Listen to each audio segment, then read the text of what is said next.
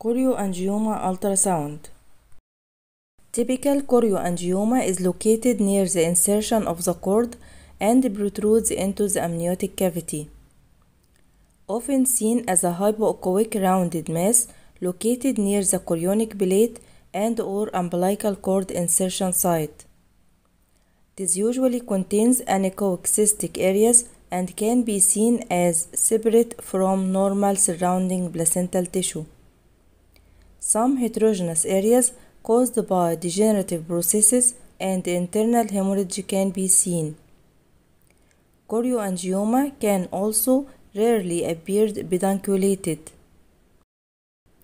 On-color Doppler often demonstrates low resistance pulsatile flow within the anechoic cystic areas, which represent enlarged vascular channels.